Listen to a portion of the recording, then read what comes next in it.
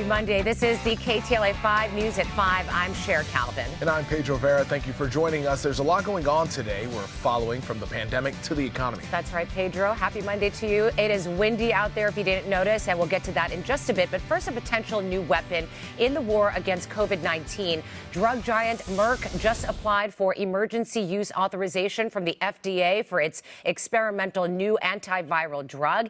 It is a pill, and if approved, it will be the first oral treatment to fight COVID for mild and moderate cases. In studies, they say that it cut the risk of hospitalization and death in half. And doctors also say the capsule is a game changer, much easier to give patients than the current IV drugs. But that doesn't mean you shouldn't get vaccinated. And we've seen this before, right? Take a look here. Some retailers, they say Walmart and Costco are once again limiting how much toilet paper and other items that you're able to buy over a nationwide shortage. We don't want that again. It's a result of that cargo ship backup at the ports of LA and Long Beach. There's still dozens of ship out there waiting to dock and unload. But with Black Friday fast approaching, it could wreak havoc on that holiday shopping season, so do it earlier than later. I wonder if that's going to be a problem. It looks like it might be. Okay, well, can you feel the Dodger fever? You have Dodger fever. Blue is in my blood right I know. I ran out of blue dresses, honestly.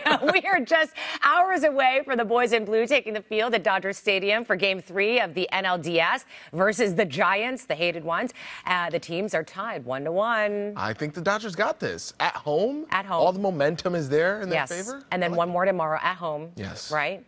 And then you go on the road, you just got to win one more after that. So I think if they can do well these next two games, they go all the way. From your mouth to God's ears. There it is. All right. Empty bins fill the baggage claim. This has been a real frustration point for a lot of travelers. Frustrated Southwest passengers face another miserable round of cancellations and delays. The airline did cancel hundreds of additional flights today after a weekend of major disruptions that left thousands of passengers stranded. KTLA's Kimberly Chang is live at LAX with more on the third straight day of cancellations. Kimberly, what are you hearing from passengers that you can say on TV?